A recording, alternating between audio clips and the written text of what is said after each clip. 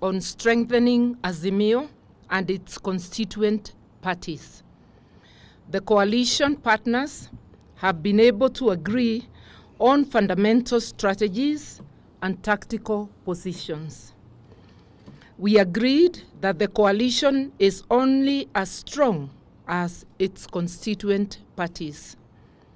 The summit, therefore, reaffirmed its commitment to the renewal and strengthening of all the constituent parties through various activities, including members' recruitment drives, delegates' conferences, PGs, and NEC meetings.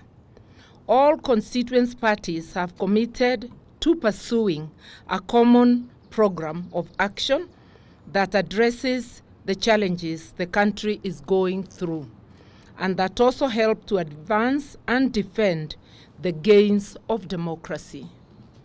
Azimio remains one and is here to stay, committed to shared values that include accountability, integrity, public participation, good governance, respect for the Constitution and rule of law, social justice, and non-discrimination.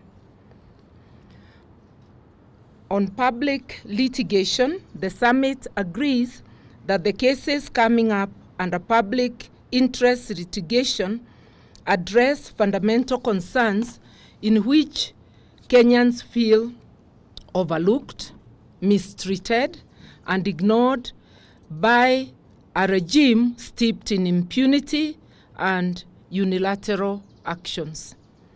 Some of the cases include the Jubilee Party case and the ruling by the Speaker of the National Assembly forming multiple parliamentary groups within this particular political party, that is Jubilee. This is a real threat to the foundations of our attempts to create a strong multi-party democracy. It threatens to return Kenya to a single-party era. The housing levy is a threat to livelihoods and incomes in the same way the plan to unilaterally sell public assets without the participation of the owners who are the people of Kenya. We will stand in solidarity with the petitioners in the public interest litigation cases on these issues. Azimio stands for the rule of law and supports the need for an independent and professional judiciary. Subsequently, we demand that the Kenya Kwanza regime must keep its hands off the judiciary. We take note of the support expressed by the United States government for the Ruto regime to appeal against the ruling on the deployment of police to Haiti. It is our hope that all parties shall respect the independence of the judiciary and that foreign interests will keep off our national affairs.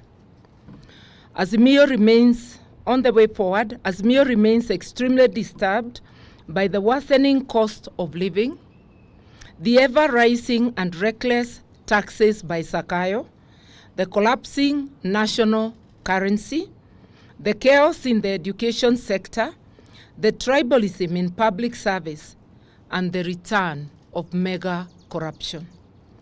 The summit has committed to seek other ways and means to press the regime to listen to the cries of the people. The litigation will only be one such avenue. Other ways are being worked on, whose ultimate goal is to force the regime to be sensitive to the tribulations of the people and to enable the people to take such steps as they may deem necessary, remembering that they have the residual power and sovereignty for the people to be able to rid themselves of this yoke put by the regime. Just like the donkey spoke to Balaam in the Bible, the donkey is now telling Zakayo, enough is enough. We thank you.